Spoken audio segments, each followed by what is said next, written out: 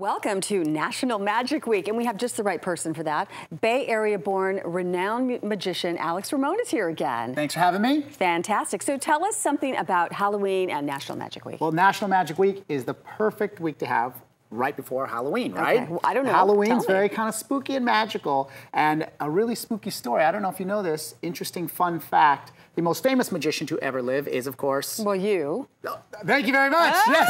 I think you're... Harry Houdini. Okay, Harry Houdini. yeah. But I'll take it. All right. Okay. And Harry Houdini actually passed away on Halloween in 1926. This Halloween is the 90th anniversary of Houdini's death. Now, I know that's a little spooky. It is. And guess what's even more spooky? They hold seances every Halloween, and they have for the past 90 years to try to communicate and contact Harry Houdini. So those are going on this Halloween. And I bet that it'll be a great year to be Houdini, right? I'm going to be Houdini for Halloween. Wonderful. You too? Alex Ramon is going to be back a little bit later on with some magic for us.